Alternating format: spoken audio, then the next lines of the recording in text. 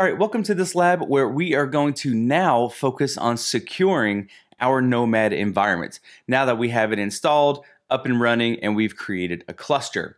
Now in this lab, what I'm going to showcase is adding our certificate, our key, and our CA cert to our Nomad server, and then restarting our Nomad service. This lab really isn't dedicated to showcasing how we create a cert, although I am going to show you how I created mine, because everybody's is different. Your organization probably uses different methodologies, different systems, different applications to create and manage your internal certs versus the way I'm going to do it. There are also many open source options in order to create certs as well, especially when you're using a lab environment. So in my case, what I've done is I've created my certs using HashiCorp Vault. So if you know me, my training, I've done a lot of Vault work in the past, so I ended up just using Vault. So what I'm gonna do is go over to the other screen really quickly. This blue terminal is actually my Vault cluster that I'm running. You can see some of the results of me creating the key before. So what I have on this Vault node is I have a PKI secrets engine that's running as my root, and then I have another PKI secrets engine that's running as my intermediate. That's my issuing CA. Now on that PKI intermediate, what I've done is created a role that permits me to generate certificates on the domain of global.nomad, because that's what we need. So in my case, what I can do here at the bottom, so I'm gonna go ahead and clear my screen. And if I showcase just the command that I'm going to run, so what I'm going to do is I'm going to create a certificate. I'm going to look for the common name of client.global.nomad. That's going to be the name for my certificate. I'm just going to set a TTL. Vault tends to use shorter TTLs because it really simplifies the process of creating TLS certificates. However, in your environment, if it's harder to do that, right, if you're not using something like Vault, which simplifies the process, then you can make your certificates valid for a longer period of time. So it's totally up to you. Follow your normal processes internally. Now, I've also added an IP SAN of 127.0.0.1, and that's just to avoid the errors that we would get back if we don't have that. And we're trying to use the standard Nomad ADR environment variable, which generally points to 127.0.0.1. The other thing I've added is an alternative name, so just localhost. So in the event that I set my Nomad ADDR to localhost :4646, then that won't complain about it either. So if I hit enter here from Vault, so you can see it's super easy to do. If I scroll up here, you can see what I get is my CA chain. So I get my certificate from both my root, which starts right here, and then I get my certificate from my intermediate as well, which starts right here. So I have my two certificates. Those two certificates are going to go inside of my ca.crt file. And that's what we're going to give to Nomad. So in your environment, if you're using both a root and you have intermediates in between your root and whatever machine is going to issue your certificates for Nomad, make sure you include those certificates in your CA file. So if I scroll down a little bit, you can see now here is my actual certificate that I requested. It starts from right here and it goes down to here. Finally, this is just showing the issuing CA certificate again. And if you scroll down, now I also have my private key for my certificate. So regardless of which solution that you're using to generate your certificates, you're going to get these things. You're going to get your cert, you're going to get your private key. You also need to provide your root and your intermediate certificates as well. So that way Nomad knows where the certificates came from.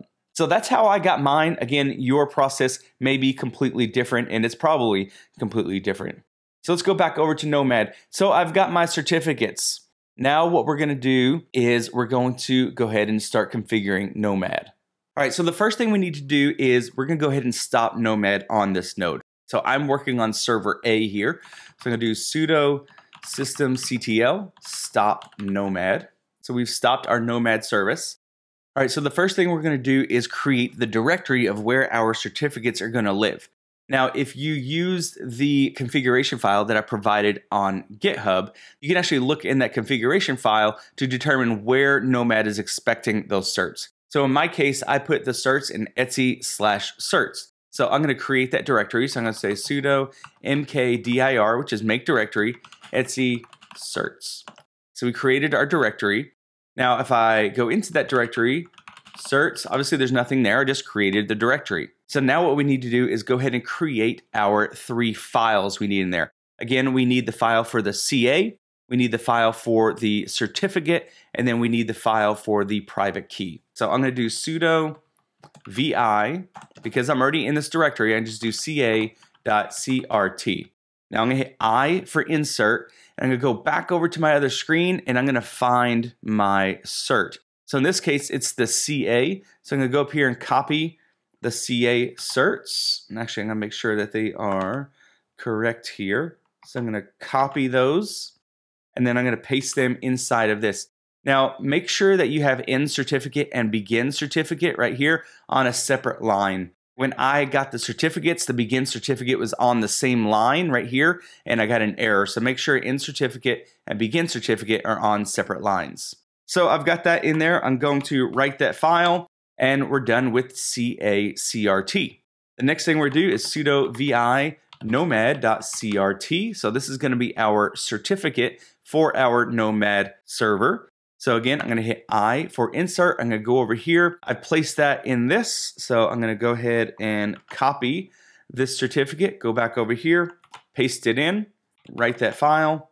And then one more time, nomad.key. This is going to be our private key for that cert. So I've got that server.key. I'm going to copy that and paste it in. Now, obviously, again, I mentioned this in another lab. I'm doing this 100% manual just to showcase how you would do this. If you're using this in an enterprise environment, you would probably do this through some kind of automation, Ansible, lay this configuration down with Terraform, something like that. But again, I think it's important to showcase how you do it manually. That way you can turn around and automate it all. All right, so we have our 3 files that we need. I'm going to clear the screen, and now I'm going to do an ls-l. Now we can see our CA, our Nomad, and our Nomad key. But if you look right here, you can actually see that root is still owner of these files, and we want to make sure that the Nomad user owns these files. Actually, if I go back to Etsy and I do an ls-l, and it's going to be a lot in here, but if I scroll up to find certs, you're also going to see that right now, certs is also owned by root. It's not owned by Nomad, so we need to make sure we change that. So I'm going to clear the screen. In order to set ownership for the Nomad user, we would do something like this, sudo chown. Now I'm going to do a -r, which is recursive. So we do nomad, and then we do etsy/certs. Now the reason I added the -r is because it's going to change ownership of this path, but it's also going to change ownership for the files inside of that path for us.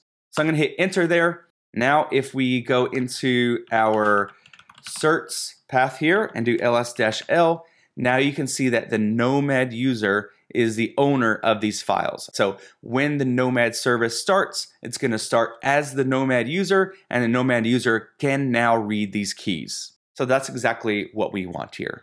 All right, so the next thing we need to do is we need to make sure that this server trusts our CA. If we just go ahead and start Nomad right now, Nomad's going to be like, you know what? I don't trust that CA. I don't know what that is. Now, in your environment, when you deploy servers, you may already have this configured, especially if you're running on Windows or something like that. You can push that out with group policy and things like that. But in my case, this server does not yet trust my CA.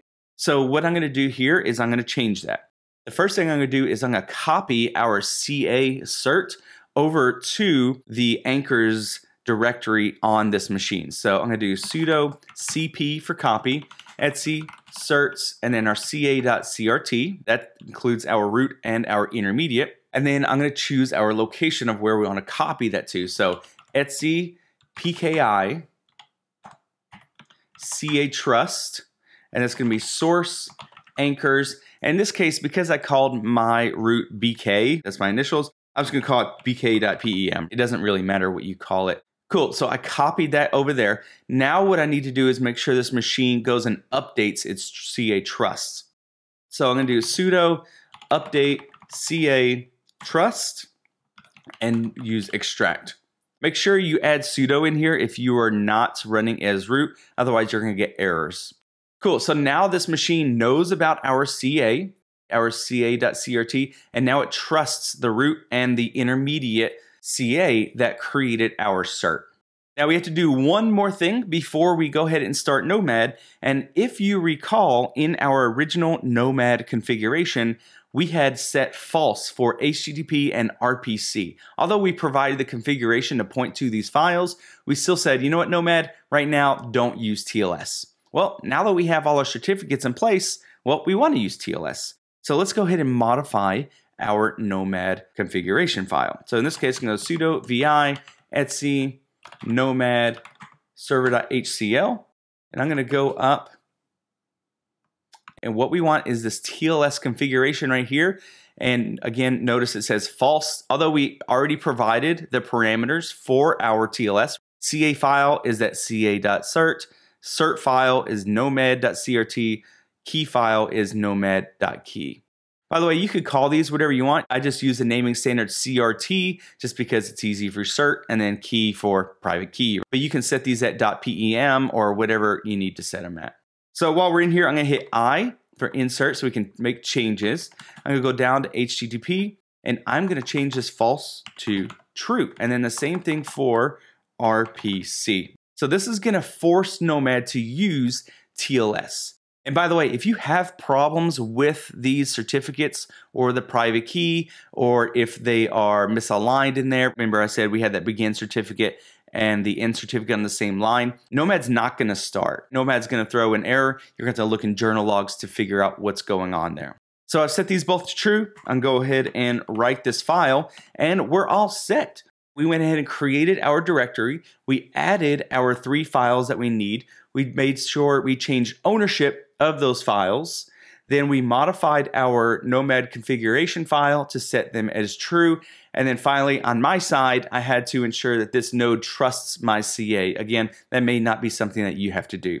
So now we can just go ahead and start Nomad. So sudo systemctl start Nomad. Awesome. So now let's check to make sure it worked. Nomad server members. And one thing I forgot to do is already I had set the Nomad ADDR environment variable to use just HTTP. So what happened is when I sent this command right here, we essentially sent it to an HTTP server. But since now Nomad is running HTTPS, you can see it says client sent an HTTP request to an HTTP server. So immediately, you know, Nomad's listening on HTTPS. So our certificate looks good. So in order to do that, I'm going to clear the screen just to make sure it's easy to read. You would just do an export Nomad ADDR equals, and in this case, I'm going to do HTTPS : / and this is where that 127.0.0.1 comes in place, and 4646. Again, that's why I added it to an IP SAN for my certificate, because I can call it this way. I could also put local host in here and I wouldn't get an issue on my cert because I also added that to my cert. So you add that, hit enter. Now we can run Nomad server members, and with our fingers crossed, it worked.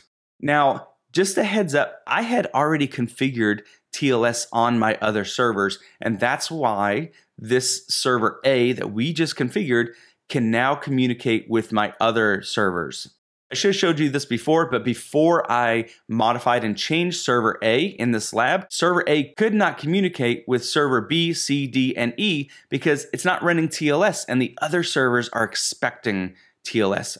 So if I went over to one of these servers before this lab and I did a Nomad server members, you would only see B, C, D, and E, even though server A was running the Nomad servers. It was not configured for TLS. So these other servers were not communicating with it. So since we added TLS, we're good to go. We have our 5-node cluster back up and running. You can see in this case that server D is the leader, and we're good to go. We now have a secure cluster in terms of TLS for our labs moving forward. So we've secured our cluster using TLS, and the next step is we're going to secure both the gossip encryption, and then we're going to secure our cluster using ACL. So I'll see you in the next lecture and lab as we continue to secure our Nomad environment.